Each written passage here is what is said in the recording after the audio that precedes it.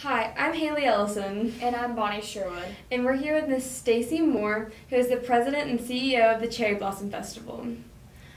When will the cherry blossom trees begin to bloom? They actually started blooming this past weekend. I had several people send me pictures of their yards on Saturday and Sunday.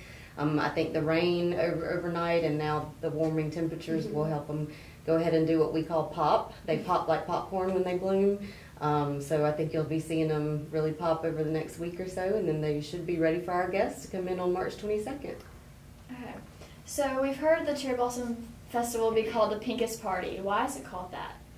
I actually came up with that name about 10 years ago. We wanted something fun that symbolized what it is, and although Carolyn Creighton, our founder, had for years talked about love, beauty, and international friendship, we still have all of those elements in the festival, but we also wanted people, younger generations, to understand that it is just a really fun party. And Okay. I went to Mercer, so I enjoyed it as a student when I was there, and so we wanted to engage the local universities in the area and try to get them, even though some of those students might not be from Macon, to get them involved and help them understand how fun it is. What are some of the activities for young kids and kids our age? So young kids, I have young kids. I have a 5 and an 8-year-old, and so I thought about that a lot this past year because sometimes all they have are the rides at Central City Park. So this year we really wanted to do something fun for them.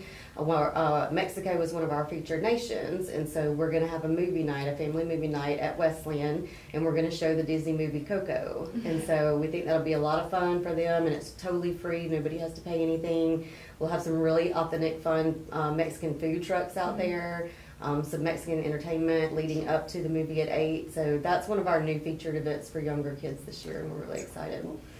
For teenagers, there's lots. If you've never been to our Tunes and Balloons event, that's our traditional hot air balloon glow. It's on the second Sunday, we serve it as our festival finale.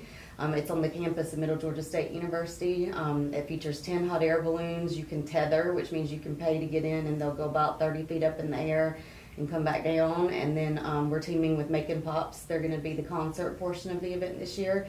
So I encourage your family, if y'all have never gone as a family, it's really fun and picnic friendly, and it's just a very nice afternoon and a good way to kind of blow out the festival because we have fireworks at the end of the night.